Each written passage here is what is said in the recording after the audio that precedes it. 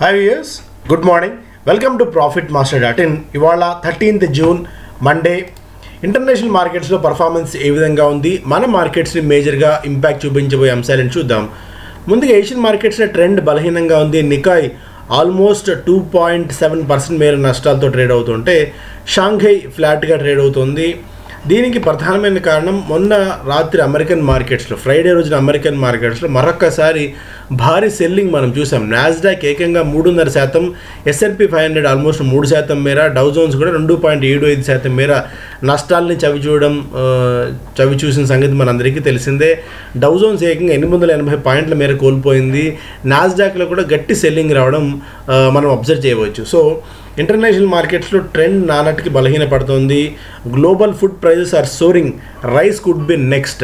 So Zelensky కూడా చెప్తున్నారు, the world will face a severe food crisis and famine.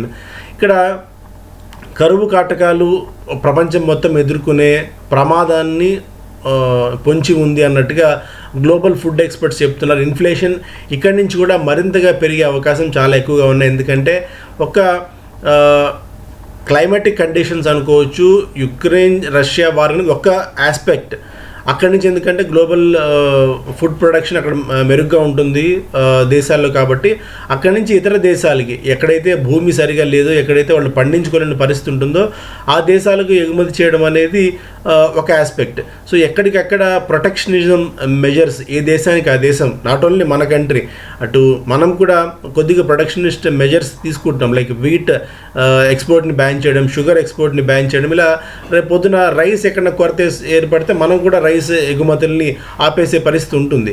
So ఎక్కడికెక్కడ production measures తీసుకోవడము and ఇలాంటి పరిస్థితులన్నీ కూడా ఇన్ఫ్లేషన్ మరింతగా షూటప్ అయ్యేందుకు కారణమవుతాయి. అండ్ ఫెమైన్ వచ్చిన మేబీ అది ఒక పెద్ద పదం కావచ్చేమో, బట్ ఇన్ఫ్లేషన్ బాగా పెరిగేందుకు స్కోప్ ఉంది అని ఇదొక మనకు ముందస్తు సంకేతాలన్నీ వస్తున్నాయి. ఇక్కడ మన దగ్గర ఇంకా ఇప్పుడు June 13, almost June half month అయిపోయింది. ఇప్పటివరకు మనకు వర్షాలు నమోదవుతున్న, వర్షాలు పెద్దగా పడుతున్న దాఖలాలు దేశవ్యాప్తంగా ఎక్కడ మనకు కనిపించట్లేదు. సో ఇంకా కొద్ది రోజులు ఇది డిలే అయిపోయిందంటే, ఎందుకంటే ఫస్ట్ తొలకరి మనకి చాలా ఇంపార్టెంట్. ఆ తర్వాత ఎంత వర్షాలు పడ్డా ప్రయోజనం లేదు మనకి. ఎగ్జాక్ట్గా సీజన్లో వర్షాలు పడితే దానివల్ల ఇంపాక్ట్ ఉంటుంది, ప్రయోజనం ఉంటుంది. సో ఇంకా డిలే అయ్యే కొద్దీ మనకు ప్రమాదం ఉంటుంది. ఇన్ఫ్లేషన్ మరింతగా షూటప్ అయ్యేందుకు కారణమవుతుంది. సో ఇన్ఫ్లేషన్ నిజంగా అంత వరీ కావాలా? ఖచ్చితంగా వరీ కావాలి, అందులో అయితే ఎలాంటి సందేహం లేదు. సో ఎందుకంటే ప్రపంచం మొత్తం దీని గురించి ఆలోచిస్తుంది, ఎకానమీస్ అన్నీ కూడా. The fed will rise rates in the week ahead, but what chair Powell says May matter most. So బుధవారం గురువారం మనకి కీలకమైన నిర్ణయం రాబోతోంది US fed chairman Jerome Powell గారి నుంచి. ఎంతవరకు వడ్డీ రేట్లను పెంచుతారు? ఎందుకంటే శుక్రవారం వచ్చిన డేటా ప్రకారం దాదాపు 41 సంవత్సరాల గరిష్ట స్థాయికి ఇన్ఫ్లేషన్ చేరుకుంది. ఈ నేపథ్యంలో దాన్ని కట్టడి చేయాలి, పైపింగ్ హాట్ ఇన్ఫ్లేషన్ని కట్టడి చేయాలంటే వడ్డీ రేట్లు పెంచక తప్పని పరిస్థితి. అయితే వడ్డీ రేట్లు పెంచడంతో పాటు బాండ్ బయింగ్ని ఏ మేరకు స్క్వీజ్ అవుట్ చేస్తారు, అనుకున్న దానికంటే వడ్డీ రేట్లు మరింతగా పెంచుతారా అనేది ఇక్కడ కీలకంగా దృష్టి పెట్టాల్సిన అంశం. సో మనకి ఎగ్జాక్ట్లీ ఎక్స్పైరీ రోజున ఈ డేటా బయటకు వచ్చే అవకాశం ఉంది. సో దాన్ని మనం దృష్టిలో పెట్టుకొని ఈ వీక్ ట్రేడింగ్ పొజిషన్స్ని కొద్దిగా జాగ్రత్తగా ట్రేడ్ చేసుకోవాల్సిన అవసరం అయితే ఉంది. సో ఇది ఇంటర్నేషనల్ మార్కెట్స్ నుంచి ఉన్న అప్డేట్. ఆయిల్ ఆల్మోస్ట్ $120 దగ్గర ట్రేడ్ అవుతుంది. గోల్డ్ $1875 వరకు మనం వెళ్ళడం చూసాం. ఎందుకంటే gold rebounds in roller coaster trade as economic fears grow. Economic fears ఎందుకు మనకు ఆందోళన పడుతున్నాయి? యూకేలో రెసెషన్ భయాలు పొంచి ఉన్నాయి, యూఎస్లో ఇన్ఫ్లేషన్ రెసెషన్ భయాలు పొంచి ఉన్నాయి. ఇవన్నీ ప్రత్యక్షంగా డైరెక్ట్ గోల్డ్ పెరగడానికి, ఎందుకంటే ప్రత్యామ్నాయమైన ఇన్వెస్ట్మెంట్ ఆప్షన్గా హెడ్జింగ్ మెకానిజం, హెడ్జింగ్ టూల్లో భాగంగా గోల్డ్ ఇన్వెస్ట్ చేసే పరిస్థితి ఉంటుంది. కాబట్టి $1830, $1840 నుంచి $1875కి గోల్డ్ ఎగబాటం మనం చూడొచ్చు. And US 10-year bond yields ఇక్కడ క్లియర్ కట్గా చూడండి 3.2%కి చేరుకున్నాయి. 2 years treasury rate surges to highest level since 2008 and hotter than expected inflation report. Inflation ఎంతగా పెరిగితే బాండ్స్ కూడా అంత పెరుగుతాయి. బాండ్స్ అంతగా పెరిగితే ఈల్డ్ కర్వ్లో మనకి ఈక్విటీలో అంతగా సెల్లింగ్ కూడా రావాల్సిన అవసరం ఉంటుంది. 2 years బాండ్ ఈల్డ్స్కి 10 year బాండ్ ఈల్డ్స్కి మధ్య వ్యత్యాసం మెల్లగా తగ్గుతున్న తరుణంలో ఇది కూడా చాలా ఇంపార్టెంట్గా మనం దృష్టిలో పెట్టుకోవాలి. అక్కడ 3.2% క్లియర్ కట్గా ఇంట్రెస్ట్ వర్కౌట్ అవుతుంది. ఇతర దేశాలకు వచ్చి రిస్క్ తీసుకుని ఎవరు ఇన్వెస్ట్ చేస్తారన్న విషయం గుర్తుపెట్టుకోవాలి. మనం పదే సందర్భాలు చెప్పినట్టు ఈక్విటీ మార్కెట్ కంటే బాండ్ మార్కెట్ చాలా విస్తృతమైనది. సో బాండ్ మార్కెట్స్లోకి ఎంతగా నిధులు పంపిణీ అవుతే ఈక్విటీ మార్కెట్స్ నుంచి కొద్ది గొప్ప నిధులు బయటకు వెళ్ళే అవకాశం కూడా ఉంటుంది. సో ఒక క్లియర్ కట్గా మనం ఒక టెన్స్డ్ వాతావరణం అని నేను ధైర్యంగా చెప్పను, కానీ బట్ ఒక డిఫరెంట్ టైంలో యాజ్ ఆఫ్ నౌ మనం ఉన్నాము. సో ఈ టఫ్ టైమ్స్లో పర్ఫెక్ట్ ప్లానింగ్ అనేది చాలా ఇంపార్టెంట్. ఎకనామిక్ టైమ్స్ చూస్తే ఫస్ట్ పేజ్లో Tata companies well capitalised, focus on future business growth. IPL media rights day 1 score goes past 43,000 crores, దాదాపు 43,000 కోట్ల రూపాయలకు మించి డే 1 రోజునే మనకి బిడ్స్ దాఖలు కావడం చూస్తాం. చాలా కంపెనీస్ పోటీ పడుతున్నాయి. అయితే దీనివల్ల బెనిఫిట్ ఏంటి ఎవరికంటే ఫ్రాంచైజీ, IPL ఫ్రాంచైజీ ఓనర్స్ ఎవరైతే ఉంటారో వాళ్ళకి బెనిఫిట్ రాబోతుంది. దాని గురించి మనం మళ్ళీ మాట్లాడుకుందాం, ఇప్పుడే దాని గురించి డిస్కస్ చేద్దాం.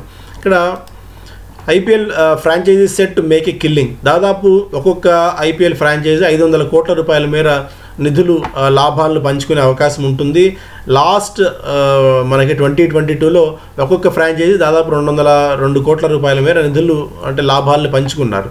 ఈసారి వేలంపాట్లో విపరీతంగా డిమాండ్ వచ్చి పడడం వల్ల వీళ్ళకి లాభాలు వచ్చే అవకాశం ఉంటుంది. ఎందుకంటే ఈ లాభాలన్నింటినీ ఒక పూల్ చేసి 50% వరకు ఈ కంపెనీస్కి ఎవరైతే ఫ్రాంచైజీ ఓనర్స్ ఉంటారో ఫ్రాంచైజీ ఓనర్స్కు ఇవ్వడం అనేది ఒప్పందం.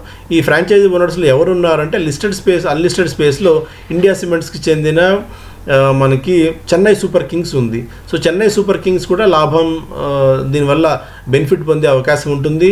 సో అందువల్ల అన్లిస్టెడ్ స్పేస్లో ఉంది Chennai super Kings. Valuations point of వ్యూలో ఇంకా మనం ఊహించినంత వాల్యుయేషన్ పొటెన్షియల్ అన్లాక్ కావాలి అనేది స్ట్రీట్ చెప్తున్నమాట.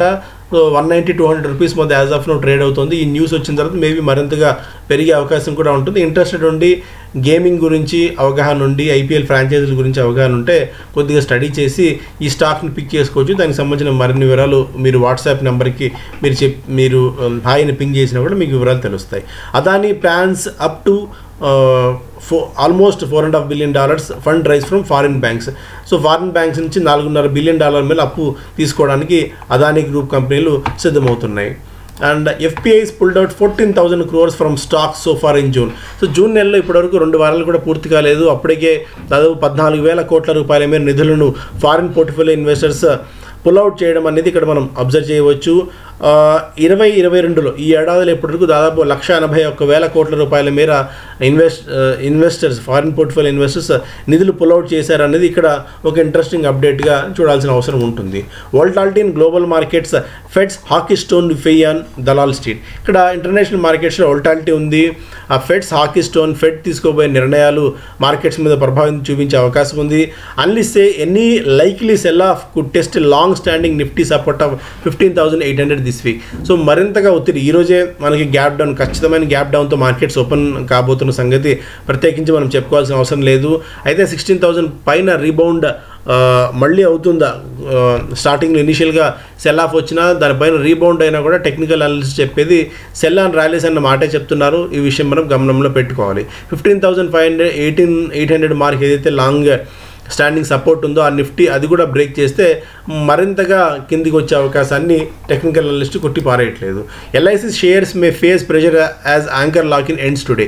ఇవాళ యాంకర్ లాకిన్ రిలీజ్ కాబోతోంది, 30 days యాంకర్ లాకిన్. సో మరింతగా ఒత్తిడి కూడా LIC షేర్స్లో ఉండొచ్చు. ఇప్పటికే దాదాపు 28% మేర పీక్ నుంచి స్టాక్లో సెల్లింగ్ వచ్చిన సంగతి మనందరికీ తెలిసిందే. అయితే లాంగ్ టర్మ్ కోసం దృష్టిలో ఉన్న వాళ్ళు అంత ప్యానిక్ అయ్యి అమ్మాల్సిన అవసరం లేదు. ఇంకా లోయర్ లెవెల్స్లో ఏదైనా వస్తే మార్కెట్ కరెన్సీలో కొద్దిగా ల్యాప్అప్ చేసుకుని at least 2 to 3 years time frame పెట్టుకోగలిగితే మాత్రమే LIC మీ దృష్టి పెట్టాలి. కానీ షార్ట్ టర్మ్ గెయిన్స్ వస్తాయన్న తాపత్రయంలో మాత్రం పెడితే ఇరుక్కుపోయే ప్రమాదమే చాలా ఎక్కువగా ఉంటుంది LIC విషయంలో. లో equity mutual fund reductions in May could be sign of rising investor confidence. ఇది మనకి ఒక బ్లెస్సింగ్ ఇన్ డిస్గైజ్ లాగా. సో ఫారిన్ పోర్ట్ఫోలియో ఇన్వెస్టర్స్ వెళ్ళిపోతున్నారు, కొత్తగా మన మార్కెట్స్లోకి ఇంకా నిధులు వస్తూనే ఉన్నాయి రిటైల్ ఇన్వెస్టర్స్ రూపంలో.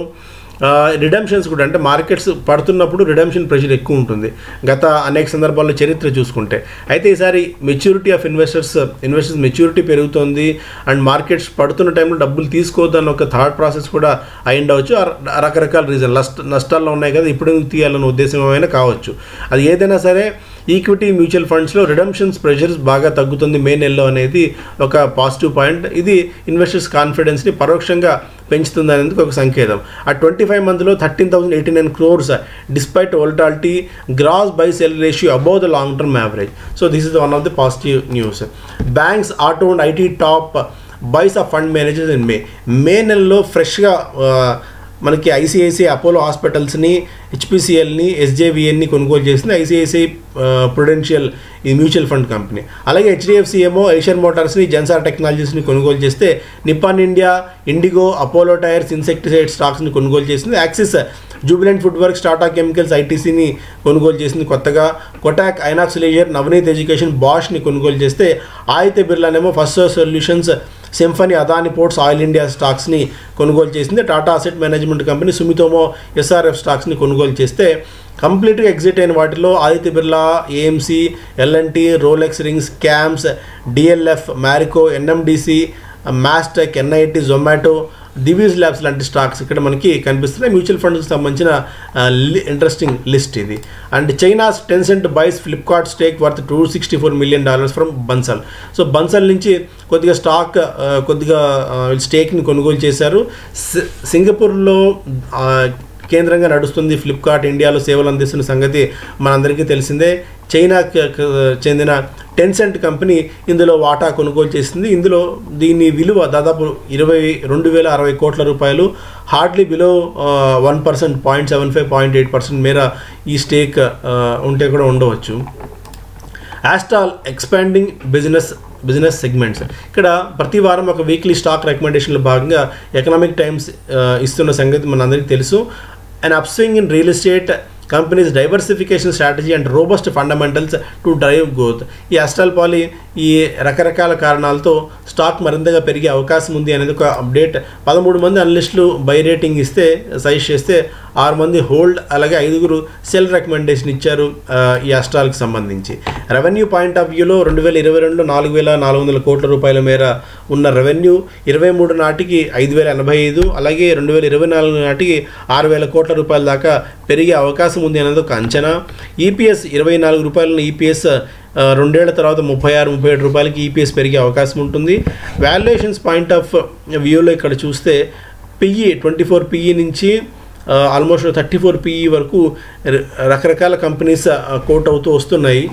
ఈ పాయింట్ ఆఫ్ టైంలో బ్రోకింగ్ కంపెనీస్ 2009 నుంచి, అంటే ఆల్మోస్ట్ 1,800 నుంచి 2,200 రూపాయల దాకా టార్గెట్ ప్రైస్ ఇస్తున్నాయి ఈ Astral స్టాక్కి.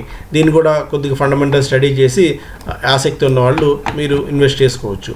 ONGC and oil India stocks ఇక్కడి నుంచి కూడా 50 నుంచి 60% మేర పెరిగే అవకాశం ఉంది అని చెప్పి అనలిస్ట్ కమ్యూనిటీ భావిస్తుంది. ఎలారా క్యాపిటల్ అంచనాల ప్రకారం stock prices of upstream PSU firms like ONGC and Oil India have gone up from 13 to 46% in the past 6 months, despite a 67% rise in the Brent crude.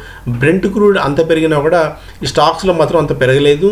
So inka ఈ ఏపీఎంలో భాగంగా windfall tax gains concerns ఇవన్నీ కూడా వీటికి benefit అయ్యే అవకాశం ఉంటుంది. రాబోయే రోజుల్లో ఈ స్టాక్స్ని పెరగడానికి కన్సిడర్ చేసుకోవచ్చు, లాభాల్లోకి వచ్చే అవకాశం ఉంటుంది.